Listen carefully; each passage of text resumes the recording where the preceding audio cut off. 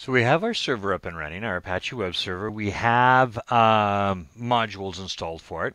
Now the next thing we're going to need to look for is enabling SSL. So let's start by seeing if Apache is currently listening for the SSL, which is port 443. So we issue the command netstat, and I'm going to specify the way this looks a little bit. I'm going to do TULPN, which is going to give us the options that I want. And then I am going to pipe that to grep, which is then going to search for the word Apache. I'm going to find Apache is listening, but is only listening on port 80. So I want to change that by enabling SSL. Now I already have the module here. It's just not active at the moment. So to enable it, it's going to be A2EN mod SSL. And that will enable our SSL module. And it'll tell you right here, to activate the new configuration, you need to run systemctl restart Apache.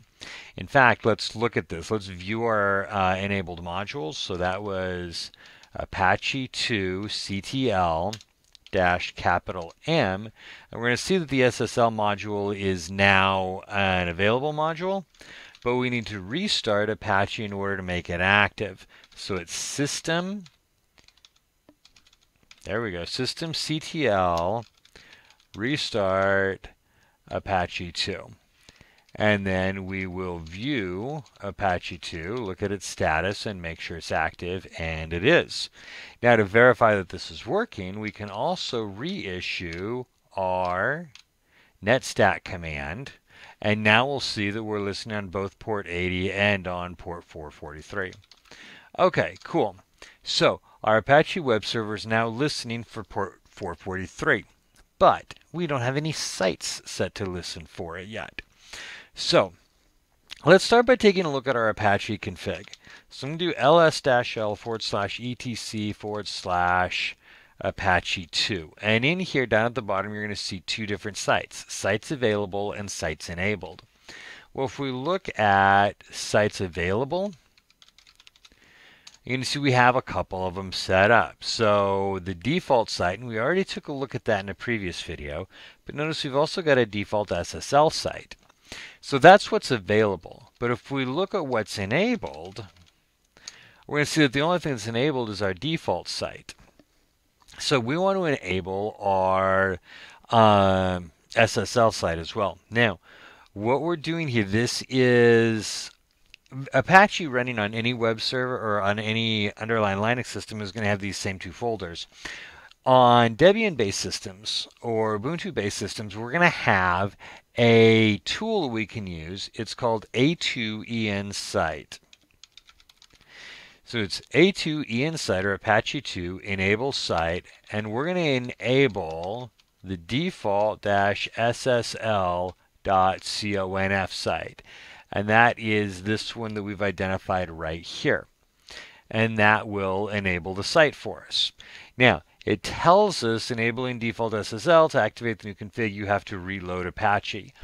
All right, it's a couple of things I want to talk about here. Number one, this is a Debian/Ubuntu tool. And what it does is it creates a link. Let's look at our sites enabled again. It's going to create a link in the sites enabled back to the sites available. Now, if you're running Apache on a system that's not Debian or Ubuntu based, then what you'll need to do is manually do that. You don't have the A2EN site. So that's first thing. Second thing is that we need to reload Apache. So it's systemctl reload Apache 2. Now this is different from the restart.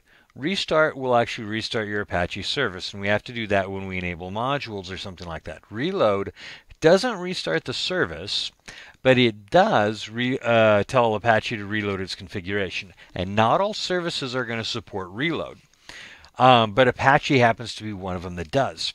So we use the reload to activate that site without restarting the service, which would drop all of our current connections.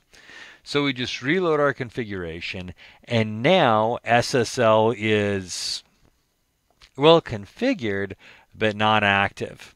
There's a couple of more things that we need to do, which we'll tackle in our next couple of videos, which is generating a self-signed certificate and then configuring Apache for SSL. And we'll tackle that in our next couple of videos.